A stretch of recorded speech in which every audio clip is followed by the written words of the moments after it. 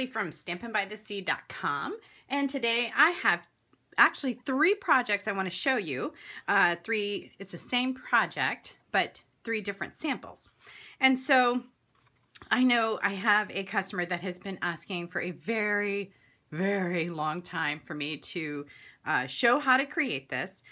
They're just these little sour cream boxes, and they're quite simple, and I feel terrible because it's taken me this long, but I'm excited to show you more projects than just one, and on my blog you'll be able to see the ones that I created in July. Yes, I know it's been that long, but I made some really fun sour cream boxes for my team, and now I want to show you some other versions that you can create for the holidays because they are super fast and super simple and just take a few products. So let's get started.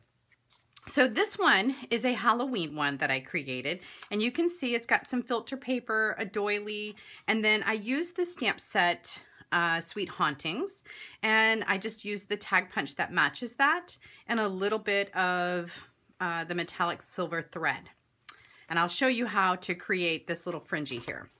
And so this one is a little bit more in depth, and that's because I used 2 different sheets to create one sour cream box. And that's what I'm going to show you how to do today, because it's actually very simple, but it just gave this a different look, and I loved it.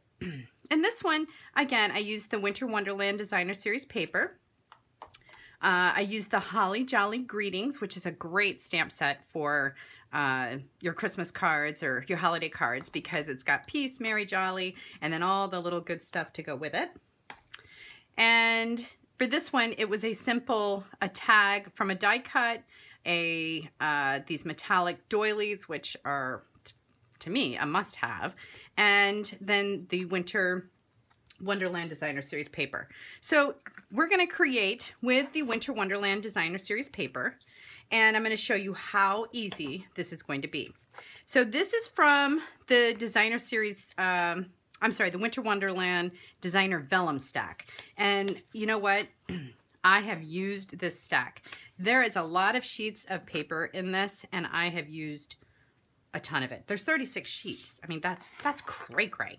So what we're going to do, this is the Winter Wonderland Designer Series paper, and I'm just going to put a piece of fast fuse here, a piece of fast fuse here. Now this is just a 6x6 in measurement, 6x6 measurement here.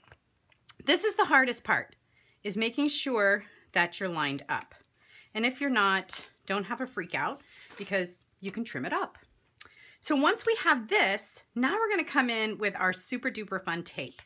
And I'm just going to turn this over, and I'm going to choose a side, really doesn't matter. And I'm going to put some of this tear tape here. And then I actually go across the entire length. I know some people don't, but you know what? I want this sucker to stay. When I fill it with the chocolates or whatever I'm going to put in it, I want it to stay. So the nice thing about the stick and tape, or whatever it's called, is you put it down and it tears very nice, and it's just kind of like that red sticky strip that we used to have, but this is way, way better because it tears so easily. Now, this is always the hardest part for me, is to get that piece off.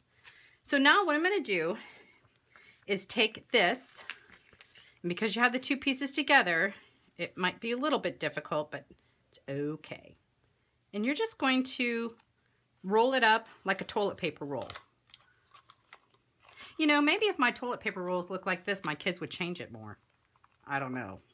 It seems to be the biggest problem. I don't know about you, but nobody likes to change a toilet paper roll in my house. All right, so this end is my sticky. So now I'm just going to smush it, just like that. And then to create this piece, the actual sour cream, we're going to smush it the opposite way, like this. But I have some things I want to do with it first, okay? So first, let's take a piece of filter paper, and we're just going to fold it in half. Now, that would be too big, so let's go ahead and cut it in half. Oh my, we almost had a very large accident here. Woof. Duh. You probably thought it was an earthquake here. It wasn't. It was okay. So this fits much better, and then we would fold this in half. But before we do that, let's go ahead and take our handy dandy choppers. What do they call these? Fringe scissors. Choppers. And I'm just going to chop like this. Oh my gosh, my belly's growling. It's making me laugh. All right. And that's going to fold over just like that. Now, we've already filled it with candy. We're make-believing.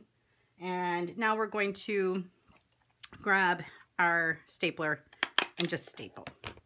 Now, the next thing I want to do is, let's see. So we're doing this on the fly. Isn't this kind of fun? Let's put that over like that.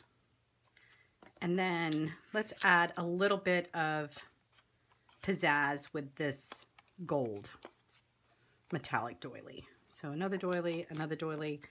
Oh my word, I can't stand myself. This is pretty. Now, I'm just going to add a little bit of red into this.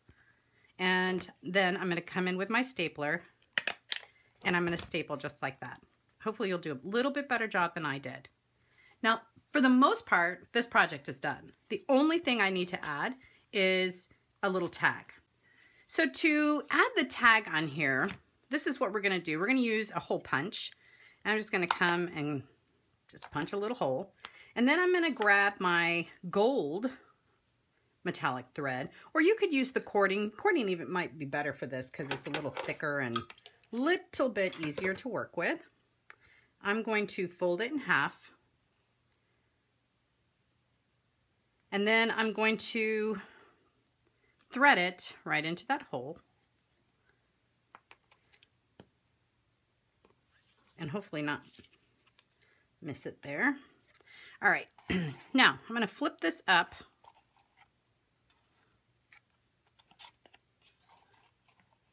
Bring this around, and I'm going to tie a knot.